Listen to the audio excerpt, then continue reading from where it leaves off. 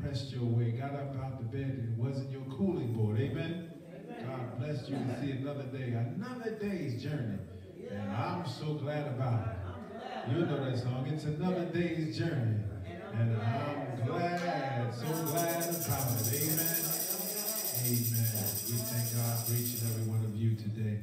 Amen. We are thankful to have with us our wonderful Reverend Peterson. Amen. Who's going to bless us with a wonderful prayer. Amen. Amen. We thank God for him and for each and every one of you. And most of all, we thank the visitation of the Holy Spirit, which he's going to ask to come on down and bless us. Amen.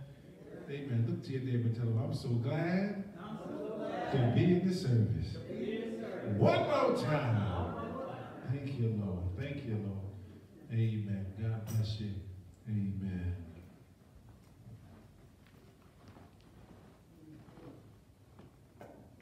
Good morning, Union. Morning.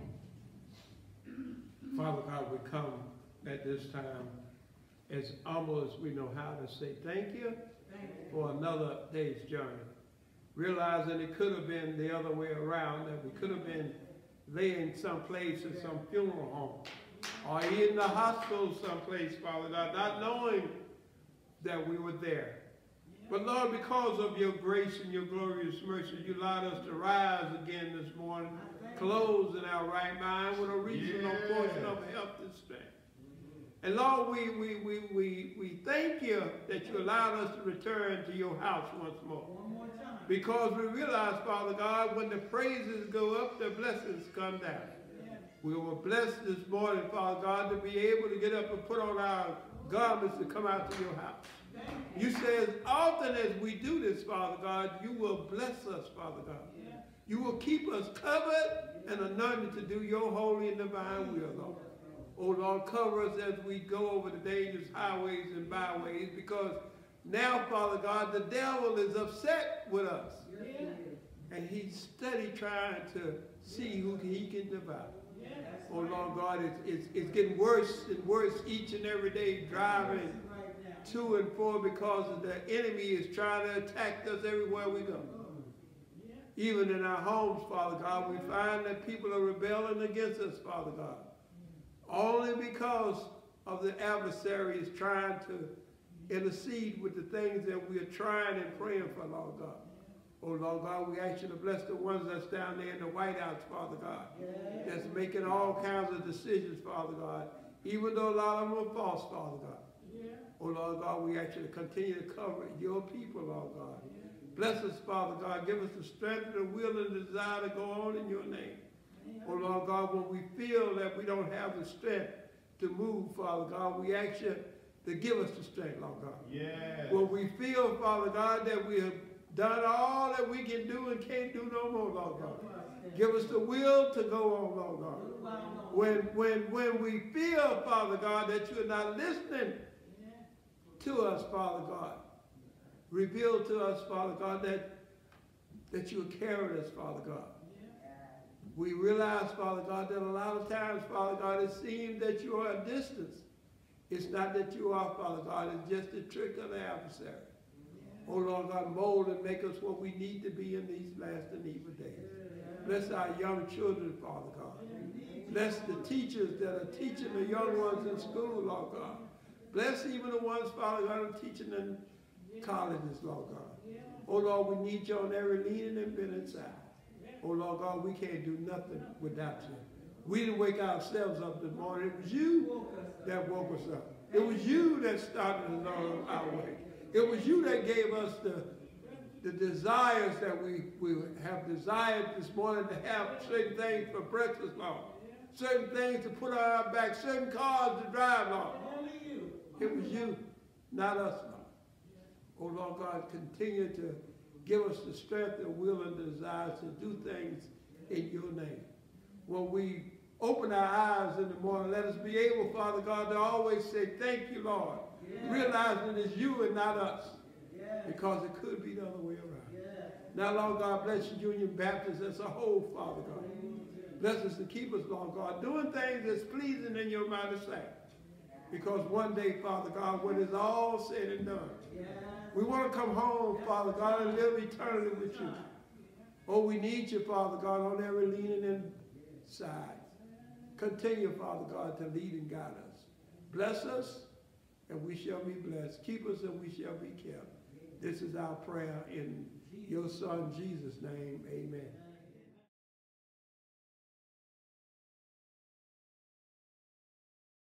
No, I've been changed.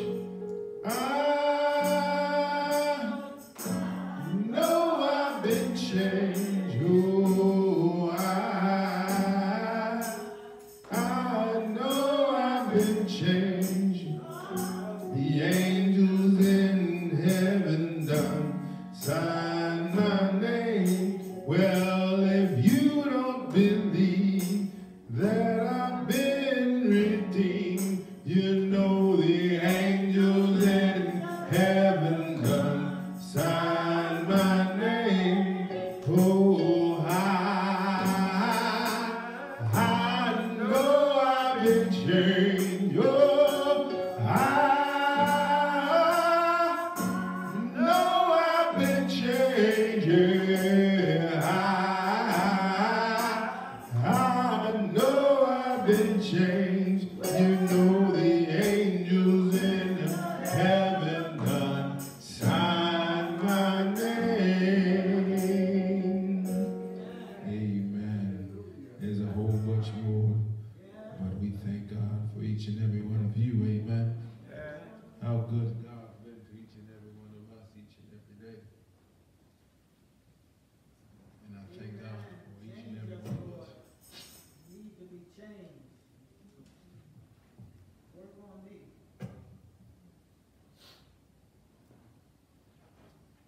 Amen. If you have your Bibles, please feel free with me to turn to Hebrews 4 and 12.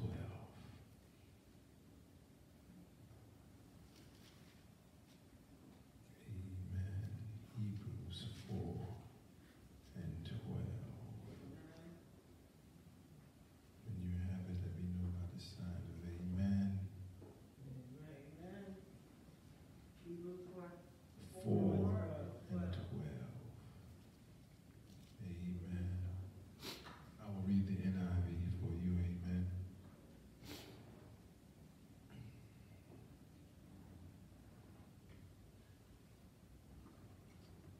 And the reading is as follows.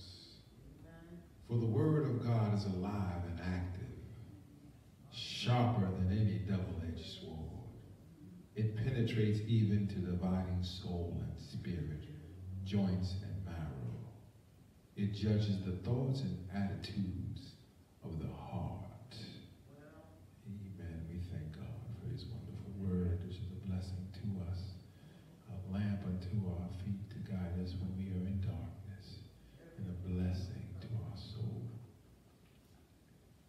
Now may the words of my mouth and the meditations of my heart be acceptable in thy sight, O Lord, my strength and my Redeemer. And the church said amen. I'm so glad to have you with us today. And God has truly touched my heart with a word to give you. And I think that if you want to put a title to this, amen, I'm here, but I better lift my feet up. I'm here, but I better lift up my feet. How's that? I'm here, but I better lift up my feet. Help, Lord, help. I'm here, yet God gracefully broken. I've been through a lot, Lord. We all have. And I'm needing you to help me through it today, Lord.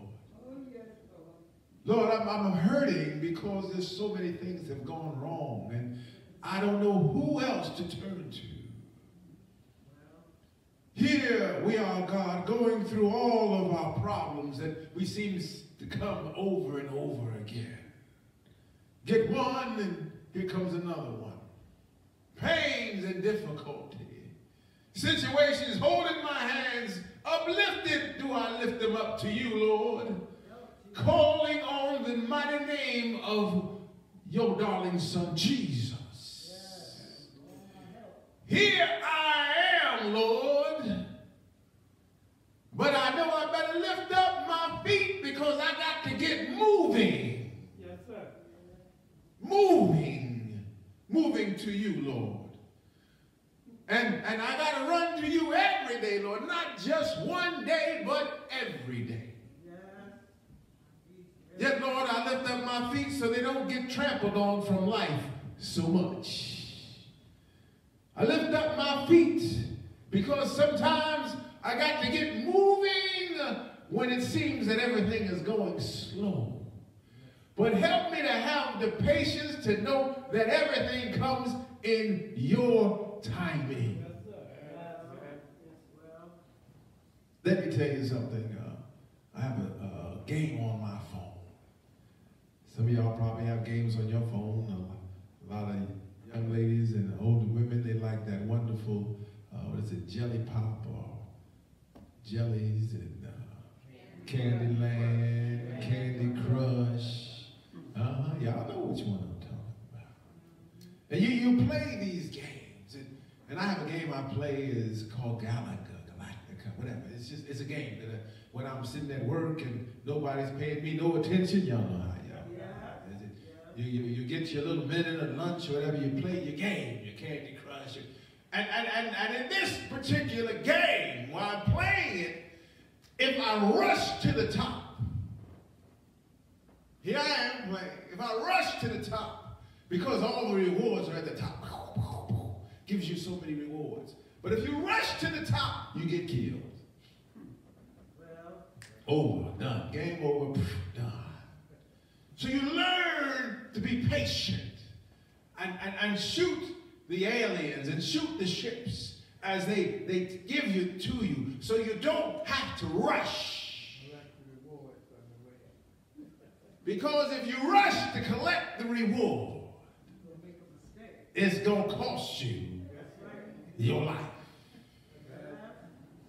in the game. Well, let me tell you something. If you try to rush God, because you say, God, here I am, I'm hurting, and you try to rush him, it might cost you your life. You got to take your time. Did you hear what I said? You got to take your time and go through life as God gives it to you. Help us, Holy Ghost. And the reason I also ask you to lift your feet up today is because I'm going to step on some of y'all toes. All right. Come on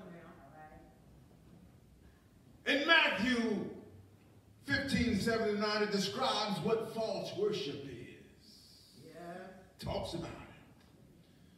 But then Isaiah was right when he prophesies about you. He said, these people honor me with what they say, but their hearts are nowhere near me. Yes, sir. Lip service. Their worship doesn't mean anything to me. They teach nothing but human rule. We talk of good stuff, don't we? We talk about rules. Don't do this. Don't do that. Don't do this. But here came a man called Jesus. Oh, y'all, come on. Jesus taught us that those rules don't mean anything if you're not living correctly as God wants you to live. That's why he always had to fight with the Pharisees and the Sadducees, and he always had to tell them that you vipers and den of snakes. Hypocrite. You do one thing, you lie, you cheat, you steal. Some of us are doing the same thing even in our churches, ruled by human rules rather than change found through Jesus Christ. Yes, sir. Come on now. How many Christians in their churches rely on their time-honored traditions rather than saving and serving true understanding of the principles Jesus taught? Let me break this down for you. Come on, come on. Yes, sir. Thank God. Listen. We have a tendency to look at people instead of worship. We put our onus on the people instead of God. Yeah. When you come to worship service, you come for the experience of your life. The other day, what got me into this sermon was when I heard somebody say, well, I go to church, but I don't get nothing out of it. Y'all got in my words. I said, well, and I try to be as diplomatic as possible without telling them, you, sir. Listen, you get in what you put out. You put this in, you're going to get something out of it. What do you bring to the service besides your $2 and your criticism of everything? Wait a minute now. Come on. I ain't going to keep you long. I know this man down here want to go see the Super Bowl. But it's not too late. You be all right. Don't gamble too much now.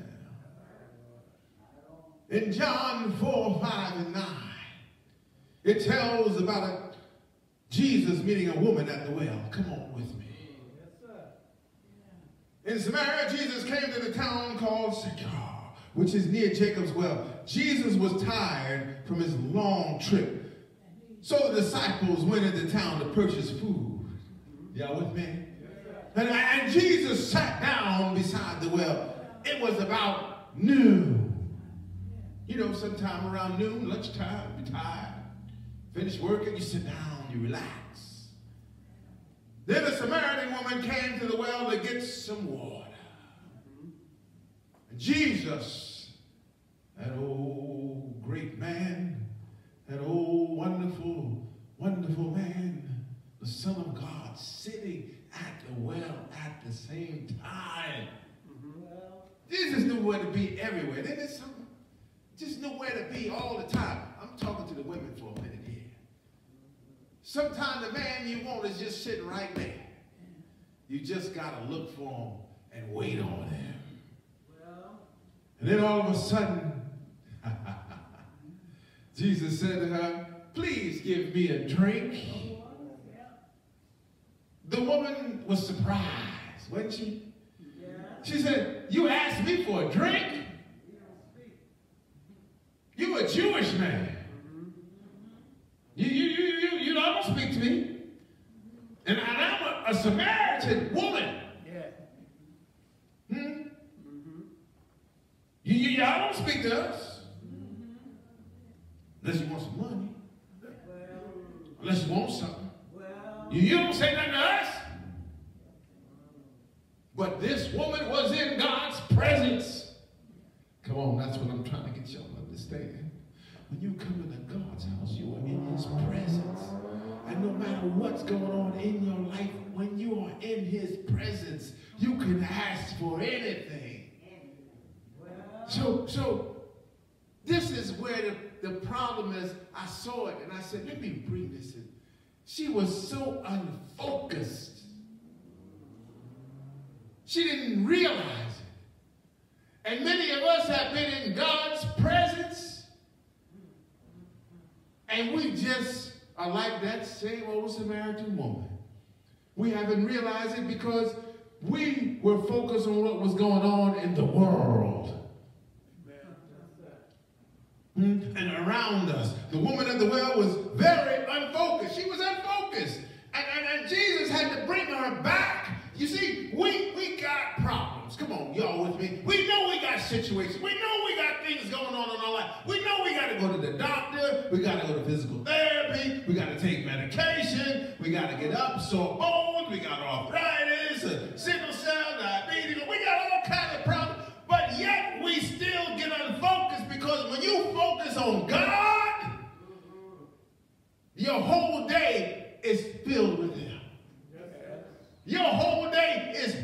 God, so much so that you don't even have to say amen till you lay down in the bed. Oh, y'all, come on with me. The woman at the well was unfocused because she was think about her own plight. And you know we got some problems. But in verse 10 and 12, we see Jesus gently helping this woman to focus on him. Yes. Focus on me. That's right. I'm here. You remember my title? I'm here. Yes. But you better lift up your feet. Because you need to come on over here and hear what I'm trying to tell you. Focus on me. And let me tell you something. If you only knew, Jesus says, the free gift of God, and who is it that's asking you for water? You would have asked him, and he would have given you living water. Ooh, she's like, huh? What? So this is getting interesting, Jesus. This is getting interesting. Ooh, you know, you got to step back for a minute sometime. Yes, sir. Who is this, man? What?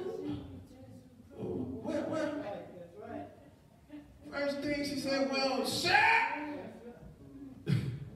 where will you get this living water? I don't know about y'all, but I got my feet ready to run now.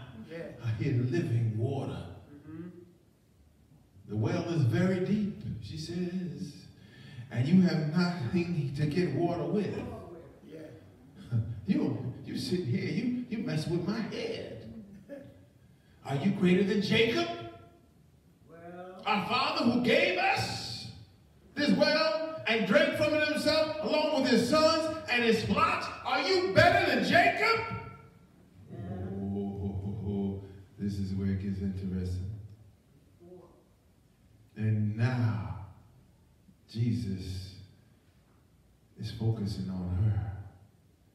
Giving her information that will turn her toward eternal life. Your focus. Here I am. I'm here. Come on with me. What we worship is always revealed by the way we live. yes, say it. Jesus cut to the heart of the matter and spoke directly about the state of this woman's life. Yes. What was her focus? We don't really know what it was, but we know what it was not God. That's the problem with us. Our focus is not on God. It's on everything else. I don't have no money. I don't have this. I got to do this. Our focus strays away from the source of the living water. Yes. Yes. Then Jesus starts to really hit her hard. Jesus says, you've been married multiple times. She said, oh, how does man know what?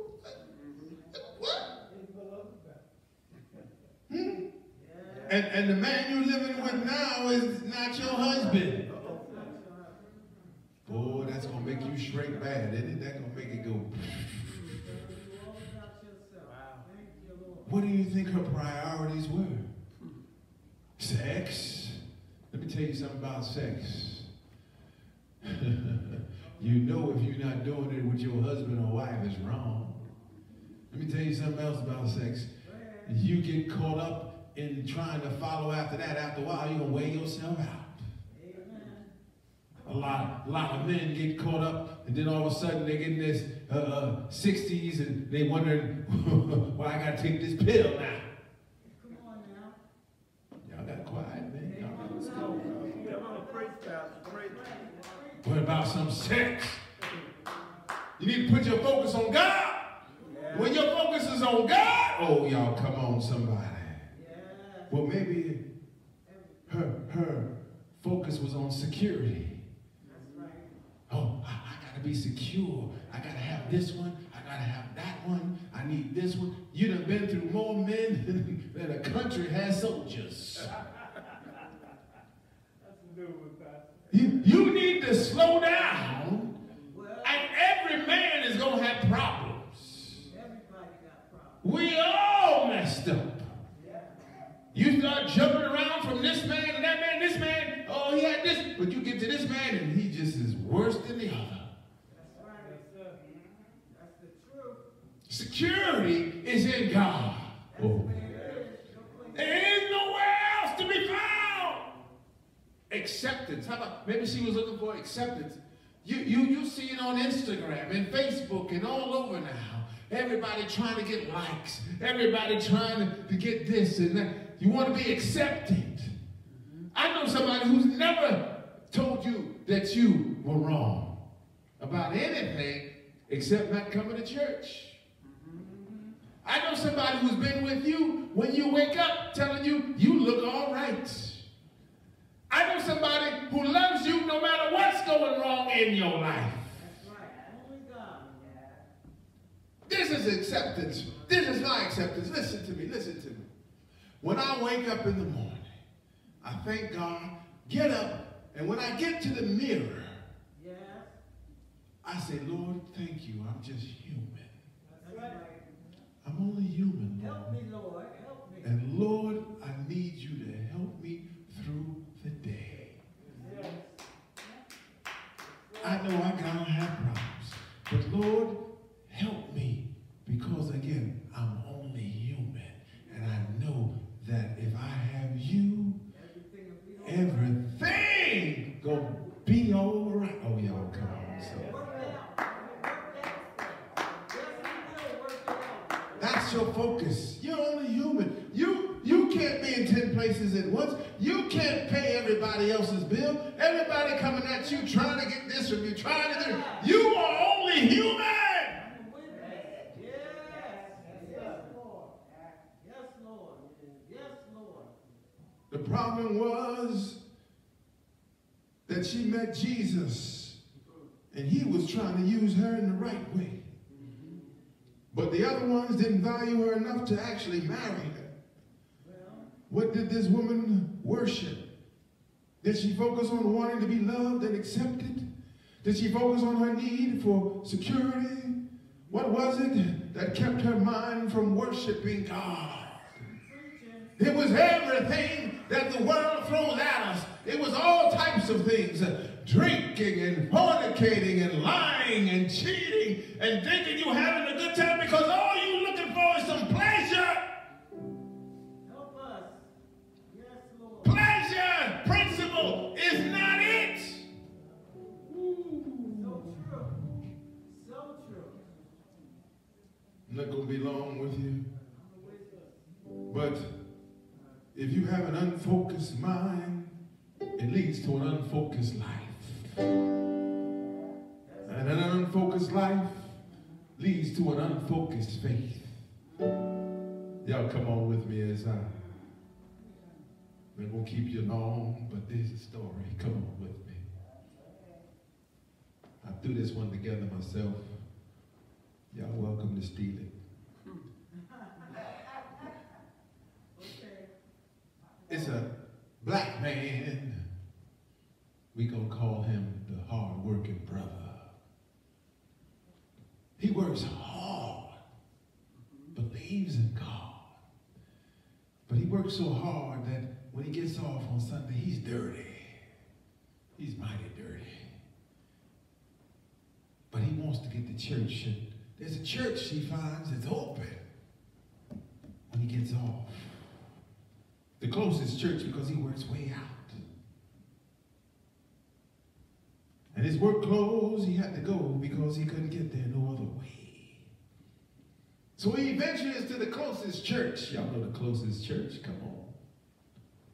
This Sunday, come on with me, right after the work day, one Sunday, he attends the church. This was a fine church. It was a nice church. It had everything, bells and whistles. It had everything. You name it, they brought you water. You name it, they bought you tissue. You needed this, they gave it to you. You wanted a fan, here it came. You wanted to do whatever you wanted, they had it for you. It was the finest church you could imagine. He walks in. Oh, still a little country town church, but it was the best. And the most extremely influential. You know what it is when the preacher gets up there, and God said to me, and there is no way, yeah, all right. All of that. All of that. Of course, the people wore the suits, the finest. That's the best shoes. The best clothes, finest hats. They had a hat club. Remember the day. But the problem is this brother, hard-working man, walked in with work boots. Come on now. Dirty, dusty jeans, sweat ring around his work hat. Not too musty, but musty enough. Come on. And as he walked into the church, he instantly became the object of stares and frowns and people looking and shaking their head. Oh. Help us, Lord. Don't be like that. Yes.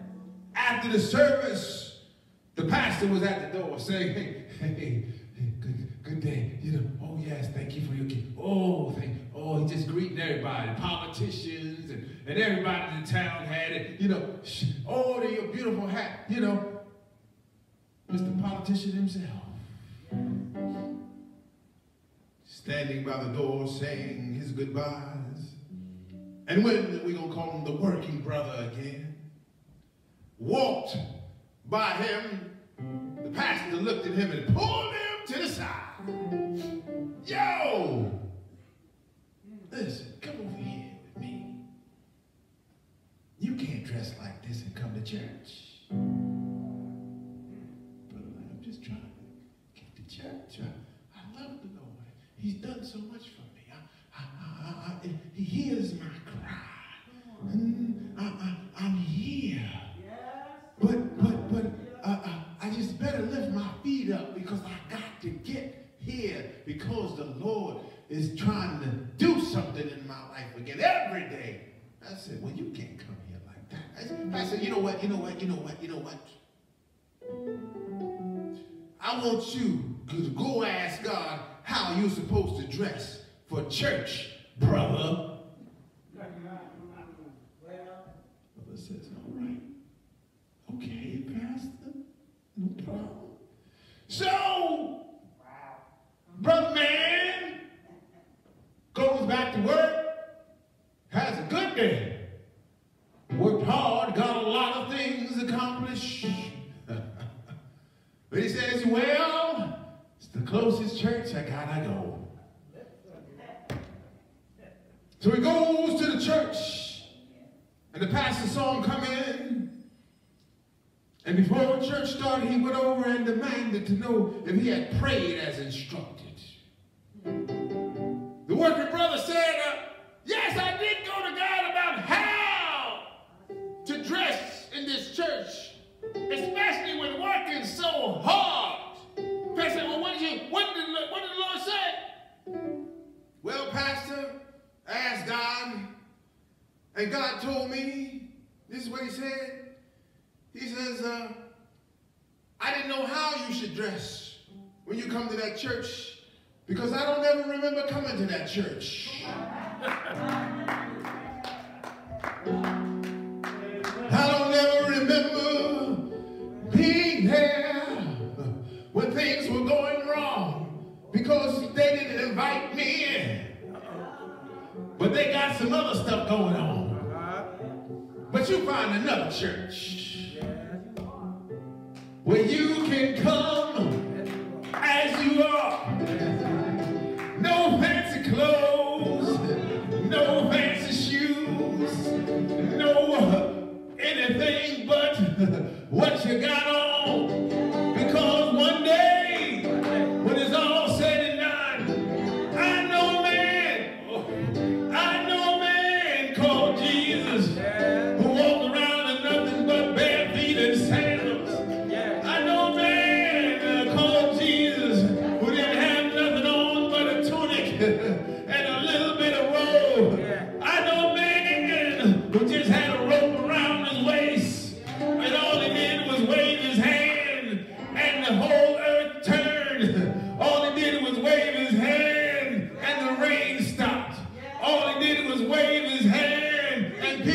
healed. All he did was wave his hand, and all those who were sick were healed.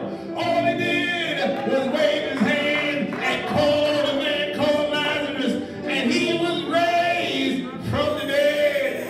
All he did was go ahead in front of Pontius Pilate and tell him nothing but whatever you say, I am what I am. All he did was say, here I am. Come unto me, all ye who are heavy laden, and I will give you rest. Here I am. And all he did was go ahead and be beaten all night long. Yes, he was. They beat him all night long. And he suffered under Pontius Pilate. And then they had the nerve to let him carry his cross all the way up to a hill of skulls called Golgotha. Then what they do, they nailed him to that cross. And then when they nailed him to that cross, he died on that cross. But early Sunday morning, I heard him running, and I heard him running toward that grave. And guess what? He wasn't there because he was raised up with all power in his hands. Here I am. Better run to him. You better call on him. You better stay focused on him. Don't be like the woman on the well. You got to focus on the Lord each and every day. Say your prayer in the morning and don't end it until that night by saying amen, amen, amen. Thank you for taking me through another day.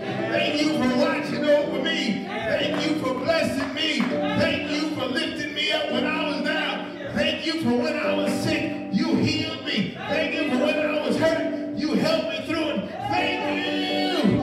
Oh, amen. Thank you. Here I am. But I better lift up my feet and run toward the man who got all power in his hand. Ain't he all right? Ain't he all right? Say yeah. Yeah. He'll never fail you. Never fail you. No matter what you got on. Don't worry about no clothes. Just come to him as you are. God bless you. Amen. Don't focus on the problem. Focus on the Lord. You can do it. Can't you do it? Yeah, you can. Yes, you can. Put your hand in the hand of the man who can save your life. Don't you ever lose faith. I know you got problems. Oh my goodness. But the Lord hears your cry. He knows what's going through. He knows what you're going through. He hears you. And don't rush up. Just take your time. He got it under control for you. Yes, he does. Take your time. And then when you have finally reached that pinnacle, you could just look around. You could say, thank you, Lord. Look how good he's been to you. Look where he's brought you from. Come on. Look where he's brought me from. Ooh, look where he's brought me from. Oh, he brought me out of darkness into the marvelous light. Yeah, look where he's brought me from. Come on. Yo, look where he's brought me from. Yeah.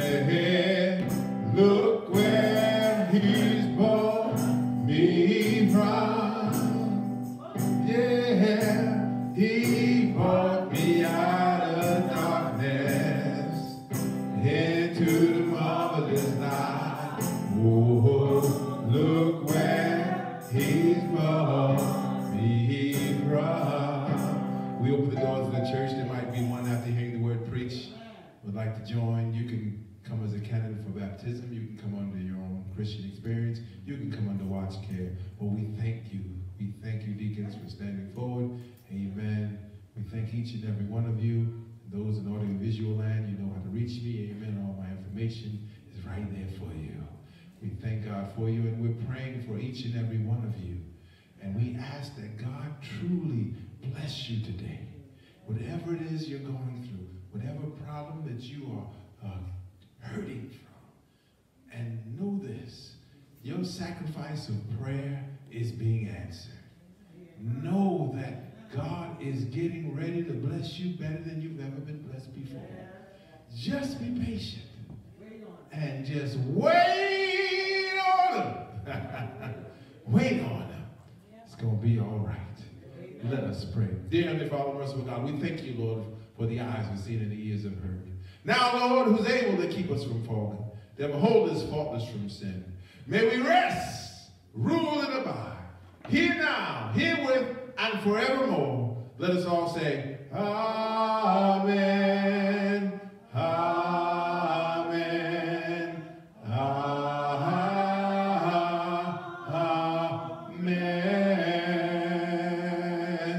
Amen. God bless you.